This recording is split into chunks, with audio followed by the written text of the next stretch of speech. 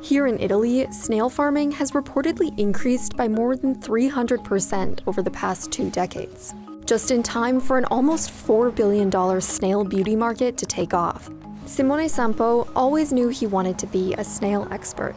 He's led the International Institute of Heliciculture since 2016. Through the institute, Simone helped develop methods that create ideal conditions to grow and harvest snails.